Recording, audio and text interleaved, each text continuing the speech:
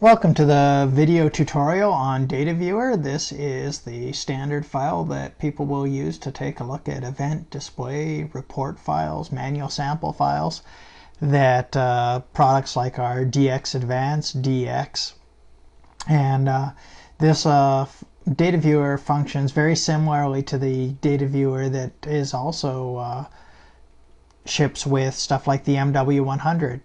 So whether you've got a CX, DX, DXAdvanced, MV, or even an MW, they're all going to use this basic set of controls that come with this. The data viewer that ships with the MW100 is slightly different, but for all your DX, all your video-based recorders, they're going to use the data viewer that comes with DAQStandard.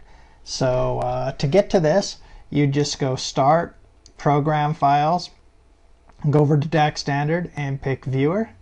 Once you do, you'll get this up on the screen, and now you can go ahead and browse to your files and open them up and start playing with them. So if we go here, we can go File, Open.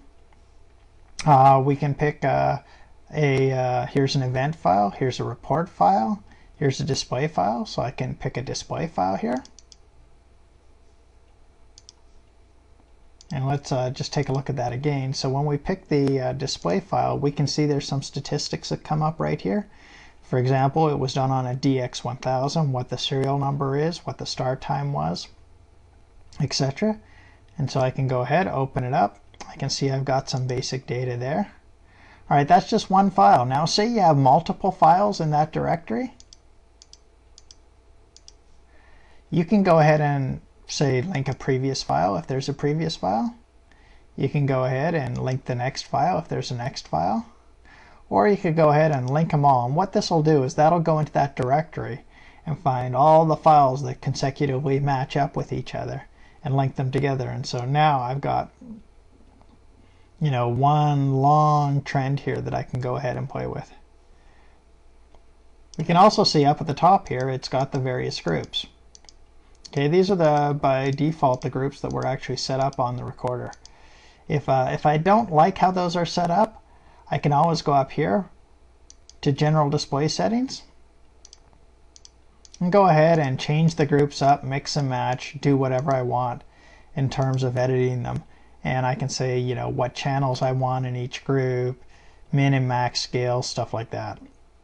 So I can really kind of change how this displays however I want, and you can see we can have up to 50 groups here, and you can give each group a name. So I'm not going to change anything for now, but we can see we have 4 groups here, and so kind of going across these buttons here, we're not going to hit every option, we're going to hit the main ones today. We can see that's how I open a file. That's how, if I changed how the groups and everything were ordered, I could save that. Now I can't actually change any of the actual data. I can just change how I'm looking at it. So the actual data is protected from people modifying it. If later on we want to actually modify the data, we can't change the file itself, but what we can do is we can export the data to Excel. Okay, so there's copying. There's the general display settings where we could change what we wanted to see. If I want to see alarms down at the bottom, I can go ahead and hit that, and then down here what we'll see is if there was any alarm set up that happened in that period, one of these 4 boxes would fill in.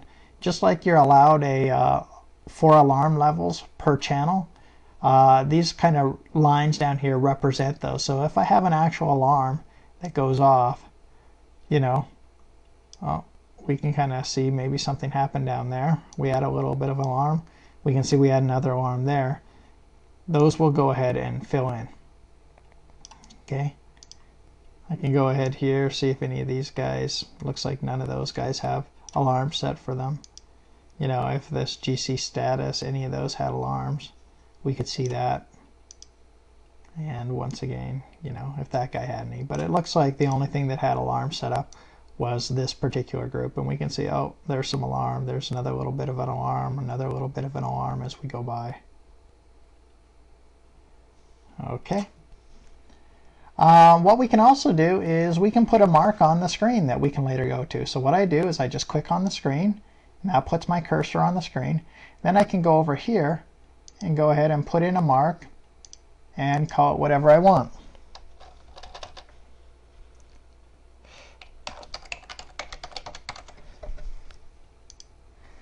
And that'll go in. So now in the future, I can go ahead and search on that. So I can go edit. I can go delete the mark, append, basically editing the mark.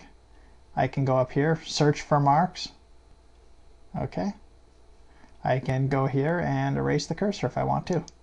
All right, so now the cursor's gone. I can place it back wherever I want it. Moving over here, we can see I can zoom in. I can zoom out. Okay. I can go ahead and if I wanted to do user zones, right now I don't have any set up, but if I go here and go edit, as soon as I do, you're going to see we're going to have little tabs here. And I can essentially click on that, drag it, make it a little smaller, make it a little there, change this, change that. Okay. By editing the zone, then I could just move over here, full zone, which takes everything to their full upper and lower limit. But then if I wanted to later go back to my user zone that I edited over here, I can just go ahead and click there. Okay. There I can go and edit again. There's the full zone. There's kind of what we call just offset a little bit there, so they're not on top of each other. I call that slide zone. We can do auto zoning, where each point gets its own scale and they're kind of stacked.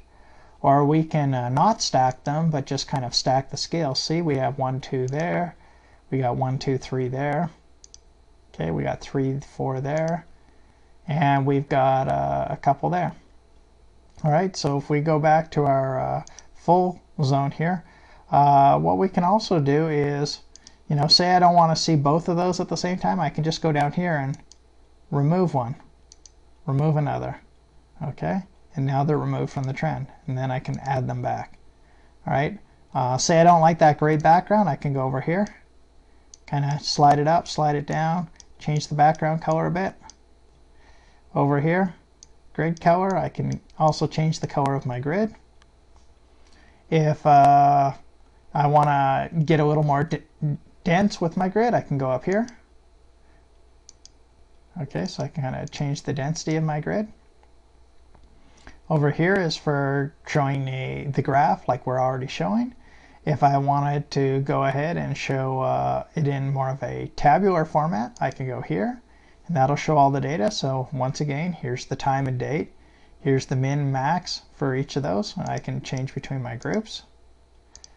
And if I scroll down, you see those little green bars? If we find any that are red in here, those would correspond like those. See those red ones there? That corresponds to when we had no arm there. And each one of those green bars there corresponds to, you know, when we had some type of alarm condition. Okay, so 4 levels of alarms, and we can see here level 1 alarm has gone off. Okay, so I can close that out. Let's see, we can also take a look for people that like circular charts. We can go here, look at it in a circular chart. Okay, we can also go over here and we can list all the alarms. And we can list all the marks, including that new one that I just added in here called lunchtime. Okay, and we can see what triggered those marks as well. Okay, as well as the time they happen. All right, so let's close that out. Now let's say I'm back to my nice regular trend here. Okay, so here we are back to my regular trend. And say I wanted to put a cursor on the screen and I wanted the value of that cursor and maybe the exact time it happened, I can go over here and hit Control, and that'll bring me up the information on it, like what time it happened, any alarms on it, what its value was. If I kind of go ahead and put 2 cursors on the screen and hit that Control, then what it'll do is it'll show me the start time, it'll show me the end time, it'll kind of show me the difference in time, the difference in value. Okay, so we can go ahead and see that there. And then it has it for each channel. If I want to get rid of those cursors, I can go Edit, Erase Cursor, and those cursors are now gone.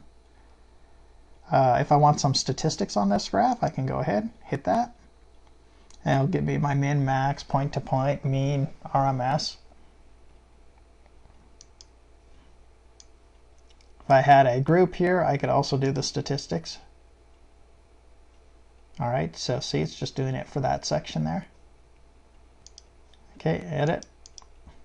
And I can go ahead and erase the cursor, get rid of those. So I can also go ahead and print.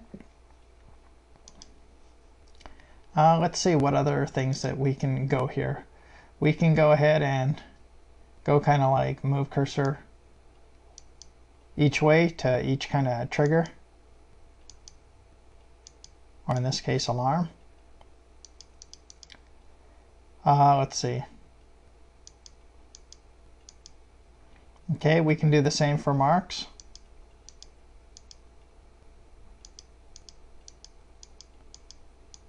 All the way back to my lunchtime here. All right, so that covers most of the basics of interacting with this. What we can also do is we can go ahead and go, do we want to do absolute time, relative time? So we can play a bit with time. Okay, we can change our scale, zoom in, zoom out. We talked about editing the scale over here. Let's see, take a look to see if there's anything else that's interesting. Convert here, this is good. So we could go to convert to Excel. We can say where we want to start, where we want to end. We can say what group, or we could go down here and say what channels. And then we could kind of say, where do we want that file set?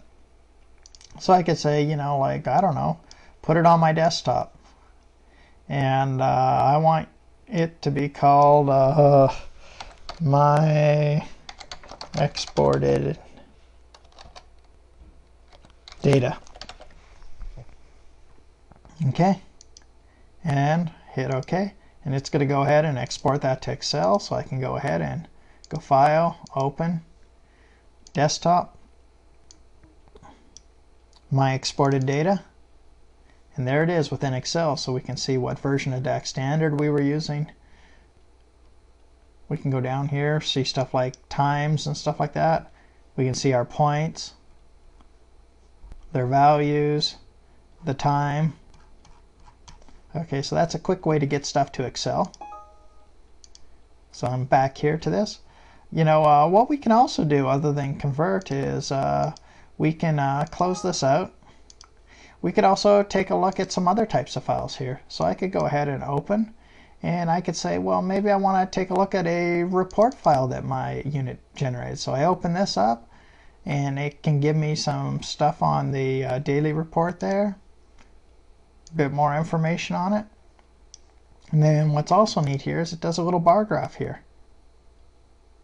So it kind of shows you what was happening there. All right. We can also take a look at event files if we want here. So here's just more data that's collected, and once again, just like the display files, I can go ahead and link all my files together if I want.